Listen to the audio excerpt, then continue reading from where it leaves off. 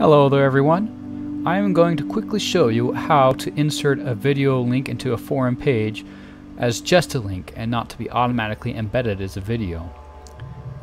This is really quite simple, and for our purposes I'm going to do this on the Minecraft forums because that's where I am usually. And I'm going to make here is just temporarily. I'll revert it back after I teach you how this works. So suppose I'm going to put it right here. What we need to do is insert a code. So come back here. Now this is the code minus that backslash, silly me. This is the code. I'm going to put it in the description below so you can use it. All you have to do is replace the two words that say link with your YouTube video URL. Just like that. Replace link. So you're putting it in twice, just replacing the text link.